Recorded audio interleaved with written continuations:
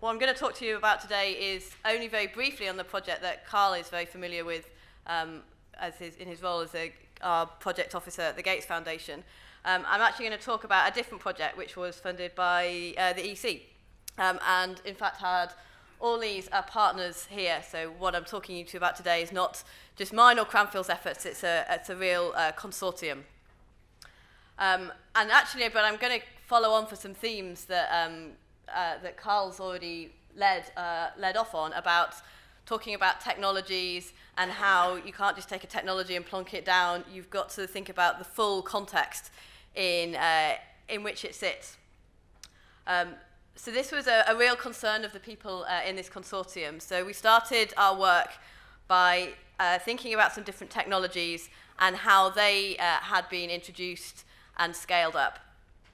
We thought about all sorts of technologies. So we started off with two technologies that were very, very simple. So you can see them both in this photo, the hand-dug well and the jerry can. Now, hand-dug wells are very, very simple technologies. They've been around for millennia, and they can provide very good water quality. This one here is probably not such a great example, but a hand-dug well that's covered, that has a hand pump, can provide excellent water quality, and in fact is the preferred water supply technology of several major NGOs because it is so cheap and effective and provides good water quality. The other technology in this photo, the jerry can, is ubiquitous throughout Africa. Anyone who's ever traveled in Africa sees that yellow jerry can absolutely everywhere. But it is actually providing a very simple solution for water storage in the home. No one's really even gone out and promoted it. It's just become the standard. So that's one interesting perspective on wash technologies. Another technologies that we looked at, maybe not such a success story. So the photo on the left is a rope pump, and the photo on the right is some of my students learning how to manually drill a well by well jetting. And both these technologies seemed very promising. They, in some locations, they had really excellent success records. The rope pump in Nicaragua, very successful, lots of people supplied with water. But when it was taken elsewhere, it wasn't successful. When you look into it, one of the reasons for both of these technologies not being successful is the fact that because they're locally implemented, which is great because you've got building local capacity, much easier to maintain, etc. But the quality was quite variable. And unfortunately, in quite a few countries, these technologies haven't been accepted by local governments or by national governments as part of their national WASH programs, which is a great shame because there are certainly examples of them being successful elsewhere. Some new technologies just don't seem to be scaling up very well. Pit emptying. An example here in South Africa, the EVAC, but plenty of other parallel examples of technologies that just don't seem to be scaling up just quite yet, despite our very globally connected world and plenty of events like this.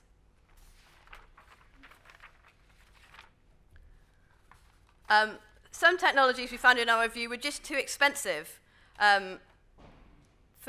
especially when it was expected that users were going to be investing in them. Even a VIP pit latrine like this was found to be quite expensive, despite people trying to keep the costs down. But still, new technologies are being developed. We've heard about some great ones today. I think there's some more this afternoon. Great to hear about innovation going on, and certainly something we're involved in as well. So I had one example that was brought to my attention recently. This is a community chlorine generator. It's been featured recently by the Huffington Post and by the BBC, and it's for generating chlorine at a community level that can then be used to treat water. The technology on the right is one that I am very, very familiar with because I'm part of the team developing it. This is the nano-membrane toilet, which is in the Reinvented Toilets program that Carl mentioned. This is a toilet that will treat human waste to water and ash on site in the house. but certainly something that people keep challenging us when we talk about the nanomembrane toilet is how are we going to make sure that it's affordable, how are we going to make sure that it can be maintained, and how are we going to scale it up? And these challenges are constantly in the back of our minds as we're sitting in the labs doing our scientific work. How are we going to make sure that this technology can be scaled up and can deliver the benefits that we believe it can?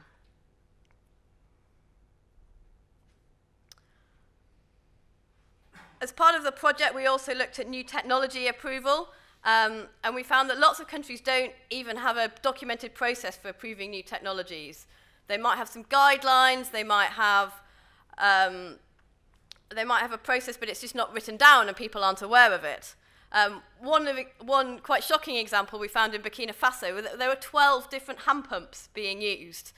Now, anyone who works in rural water supply knows that the major challenge for hand pumps is the supply of spare parts, so that when the hand pump breaks, you can get the new part in and fix it, and that supply is continuing to that community. But if you've got 12 different hand pumps, that's 12 different supply chains that you need to keep going to try and make sure that the people of Burkina Faso have a clean water supply. So, being mindful of these problems, the consortium formed a project called WashTech, and we worked in 3 countries in Africa, in Burkina Faso, in Ghana, and in Uganda, to develop a technology applicability framework. And we, over the course of the 3-year project, we developed it and we tested it over 3 rounds of testing in the 3 countries. So let me tell you a little bit about what it involves. So there are 4 stages to the technology applicability framework. There's first a simple screening stage. This is followed by a more in-depth assessment, which will involve typically interviews with different stakeholders and fieldwork in a community where the technology has been piloted. The results are then collated and presented to a panel who finally make a full interpretation of those results. So let me show you what that interpretation looks like. So we divided the sustainability indicators into 6. So we had, starting from the bottom, a technology indicator. Does the technology actually work? Does it do what it says it's going to do? What about the skills and know-how that are required for that technology to operate? What about the institutional and legal framework that technology will need? What about the environmental implications of using that technology? What about the economics of that technology? Will people be able to afford it? Is there a good business model behind it? And what about the social implications? Do people like using it? Do people aspire to use it? And we looked at it from 3 different perspectives. So the perspective of the user or buyer, the perspective of the producer or the provider of that technology, and the perspective of the regulator or the investor or the facilitator. So that gave us, all in all, 18 different indicators. And at the scoring meeting, the assembled group would look at all the evidence presented from the fieldwork, from the interviews, and decide whether that technology was going to have a positive indicator in green, a negative indicator in red, or a more neutral indicator, orange, or maybe it was something that more information was needed. So critically, the technology applicability framework doesn't give an overall score. It doesn't give a yes-no binary answer as to whether this technology should be applied in the particular context in which it has been, that is being considered. So a particular village or district of a country. But what we found was that this process brought up a lot of discussions because you're bringing lots of different stakeholders together. The usefulness was almost more in getting those stakeholders together to discuss, to work out how a technology could be improved, to work out whether it should be approved for use in a particular area by a national government, by local governments, by an NGO. So the TAF is now published. It's on the website, and I'll give you the address at the end. but we wanted to try and ensure that it was going to keep being used in the countries where we'd done most of the work during the project. So it is now hosted in Burkina Faso, in Ghana, and in Uganda by the organizations that we worked with throughout the project. And we're pleased to see that it's been used more recently. So it's formally validated biofill toilets for use in Ghana. So it was used by the Environmental Health Department of the Ghanaian government to formally look at the biofill toilets, and they're now approved for use in Ghana. But WaterAid, one of the project partners, used it in Nicaragua. It's been used on solar pumping technology in Tanzania. We've had inquiries from the Philippines, from Afghanistan, from Kenya, for people using this tool. So we're quite hopeful that even though the project has now ended, that it's a tool that's widely available and that people can use to assess whether a technology is applicable in a particular context.